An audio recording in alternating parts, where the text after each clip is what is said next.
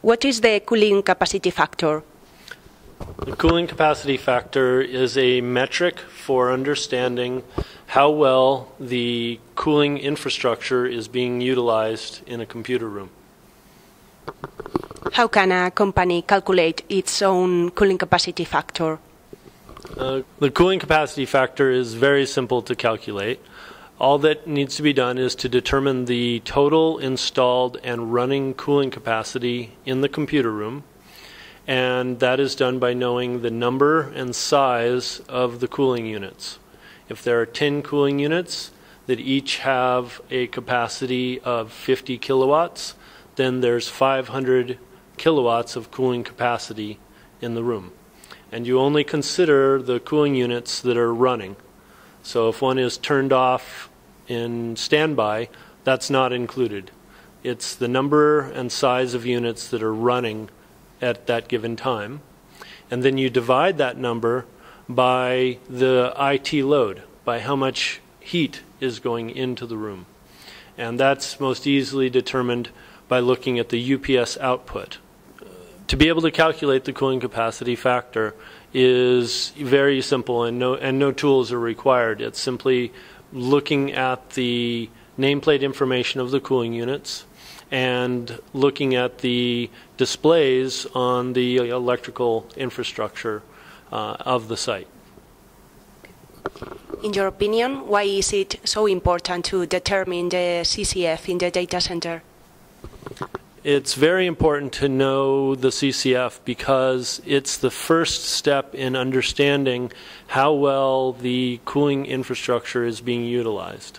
And that's very important because a data center consumes a very large amount of electricity, and they have very large electric bills.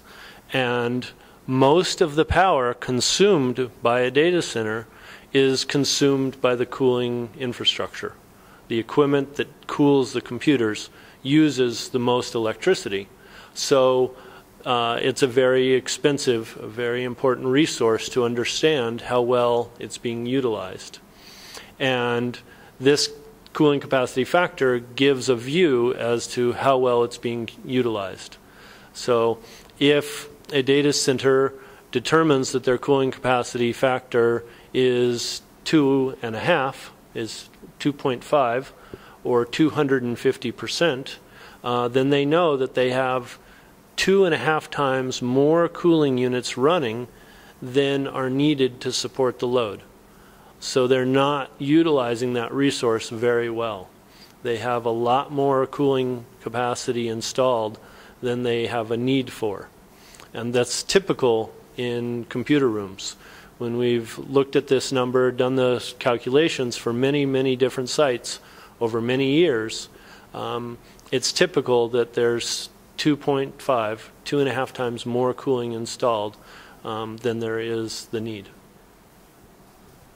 And talking about energy consumption, is there a direct link between the cooling capacity factor and the energy efficiency in the data center?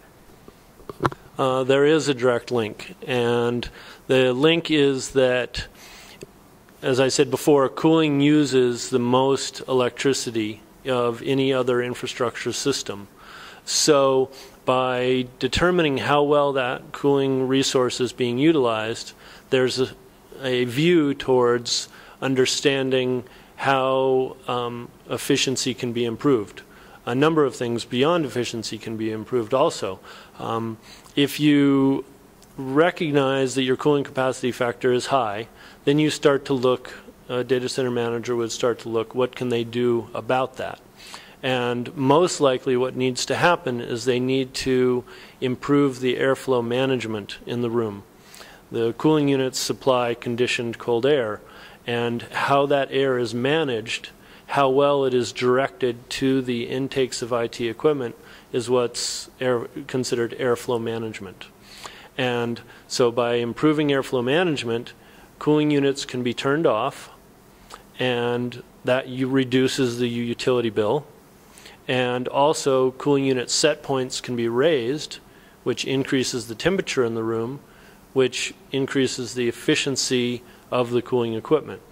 And so higher efficiency means more work is being done with less power. And so that improves the utility bill. Turning off cooling units improves the utility bill. And anytime you improve the utility bill, the data center manager, the data center, is reducing the amount of electricity that they're consuming. And that means that environmentally, less electricity is being produced. And that reduces the CO2 emissions from producing electricity. Okay. And talking about energy efficiency, in your opinion, is it an environmental concern, or does it have more to do with saving costs? Well, energy efficiency is still primarily driven by saving money. It's the bottom line of data centers. Corporations around the world are most motivated by making sure that they are profitable. And if they can also be environmentally conscious at the same time, then it's a win-win. It's a very overused term to say it's a win-win situation. But this truly is the case, that you can increase the efficiency, improve the environment in the computer room, which improves the reliability of the IT equipment. That's another cost savings. And the potential very large impact is that by improving airflow management and improving the cooling capacity factor, it's possible to delay building a new data center. And that is an enormous savings.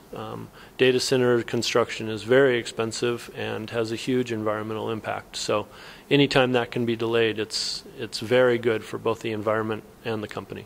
Mm-hmm. And how is it possible to be more efficient in our cooling practices in the data center? The primary way is by improving the airflow management and raising set points. And set points mean what the temperatures are of the air returning to the cooling units and the temperature being supplied by the cooling units.